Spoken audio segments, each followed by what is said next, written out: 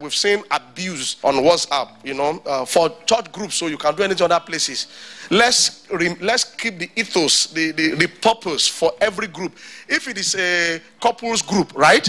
Let it be couples group. It's not to sell land or to sell pampers or to be posting relevant videos and embarrassing videos. So please, want to encourage and challenge, and all the group leaders, make sure you engage anybody that's abusing it. You can't be posting everything on every or just a video from Japan, whether it's correct or not. You go and drop it on people. Please, let's be responsible adults. All posts must follow the generic ethos, the purpose of the groups.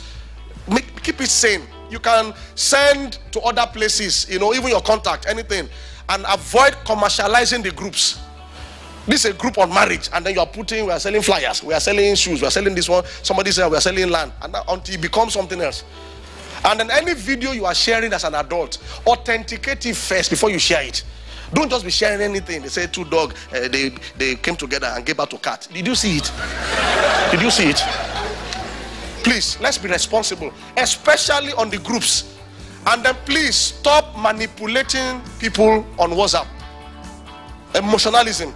All those who post something, if you know you want to make it to heaven, share it with 100 people. What is the meaning of that? If I don't share it, I won't go to heaven. Nonsense. It's manipulation and it's not right. And ladies, are you hearing? You are the ones very emotional. If you want to have a very great week, send to all your contacts. Come and carry me if I don't send it from my contact. I mean, there are healthy things we can share. You see it there. There are good ones, but share and post things with discretion.